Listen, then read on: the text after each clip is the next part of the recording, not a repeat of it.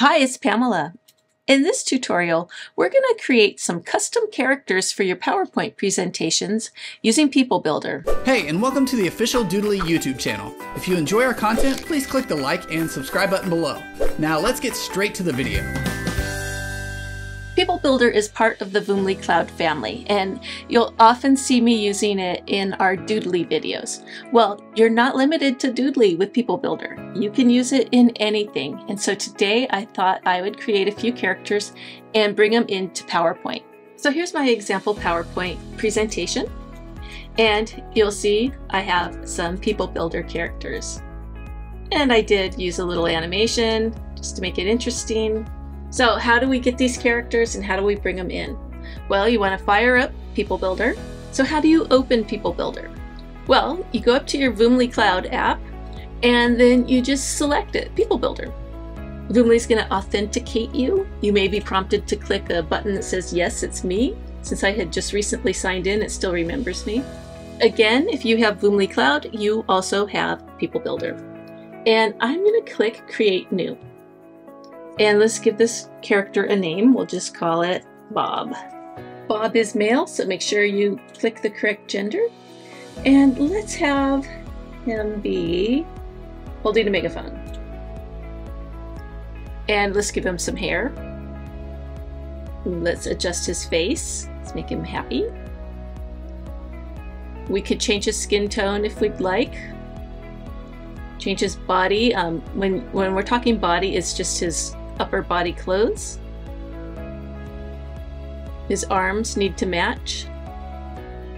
And then legs are going to be your lower body clothes.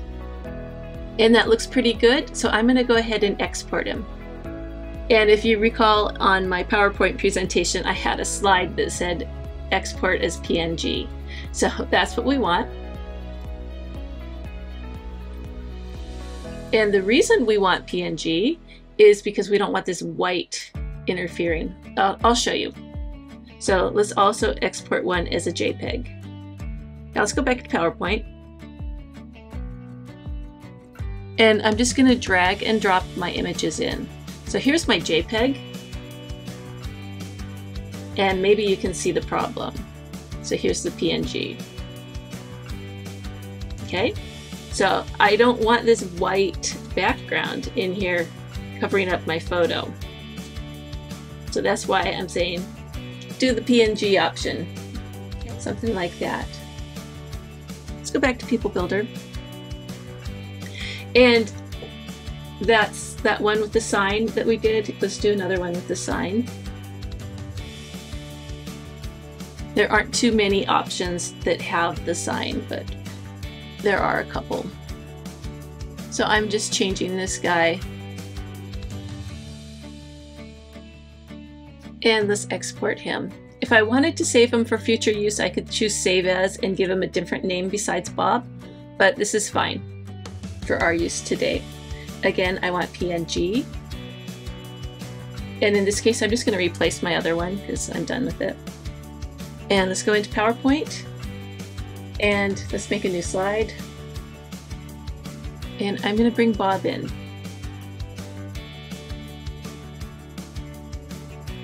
And I'm going to show you how I added the text. I mean, it's easy. If you know PowerPoint, you know how to add the text, but I'll show you anyway. I'm going to make him big because I want to just kind of fill up this screen with him.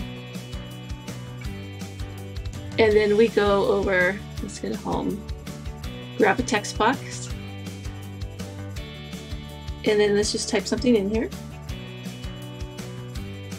And let's pick a font. I'll use the same one I used in the other example, which was Chelsea Market. And I think we can go even larger.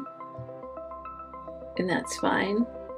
And then to animate your text, just select it, go to Animations, and then choose one that you'd like. I think I used the drop here for this one. So you could do something like that. You could flip the words in like so. You could do any number of things. I'm just showing you a couple. Or whip them in. like that. If you want to animate your character too, you can certainly do that. So let's have him maybe fly in, like so.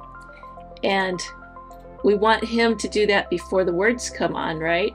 So go over here to the animation pane, and we're just going to change the order here. And so now if we preview it, he comes on and then the words come on.